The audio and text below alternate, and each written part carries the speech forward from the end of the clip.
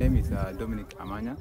I'm a South Sudanese by nationality, and I lead a community-based organization called Kakuma Social Agri-Ventures in Kakuma refugee camp. Based on my own experiences, grown up in a refugee camp, basically I have different experiences in regards to climate change.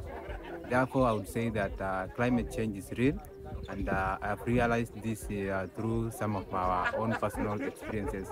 Because initially, Kakuma refugee camp is an arid area, though with some few rainfall. But currently, we experience less rainfall, and basically, when rain comes, it becomes too much, like floods.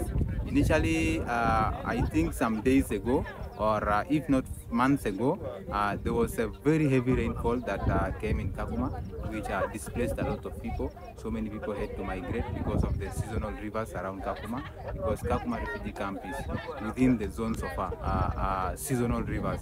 So when rainfall is too much, the floods actually displace people. So that is one of the impact of climate change.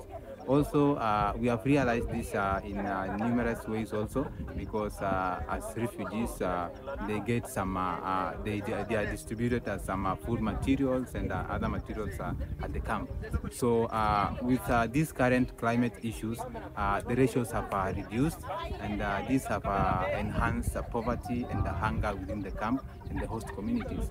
Therefore, I think we need a collective effort, both the refugee, youth, children, the elderly, and the whole community to come with actions towards climate change. One could plant a tree, one could come up with a kitchen garden, one could come up with innovative, smart agricultural practices which could enhance or otherwise combat climate change.